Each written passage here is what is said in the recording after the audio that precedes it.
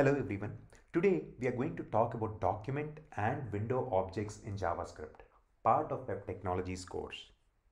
The document and windows object in JavaScript are built-in objects that provide a way to interact with the web page and the browser window.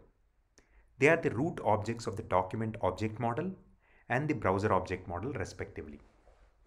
Here are some examples of the properties and methods provided by the document object. Document.title gets or sets the title of the web page. Document.body gets the body element of the web page. Document.head gets the head element of the web page. Document.forms gets a collection of all form elements in the web page.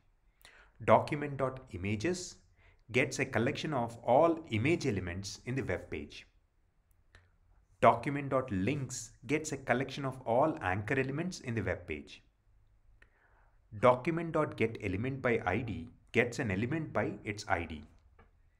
Document.getElementsByTagName gets a collection of elements by their tag name. Document.createElement creates a new element with a specified tag name. Document.createTextNode creates a new text node with a specified text. Document.appendChild adds a new child node to an element. Here are some examples of the properties and methods provided by window object. Window.innerWidth gets the width of browser window excluding the scroll bars. Window.innerHeight gets the height of the browser window excluding the scroll bars. Window.outerWidth gets the width of the browser window including the scroll bars. Window.outerHeight gets the height of the browser window including the scroll bars. Window.screenX gets the horizontal position of the current window. Window.screenY gets the vertical position of the current window.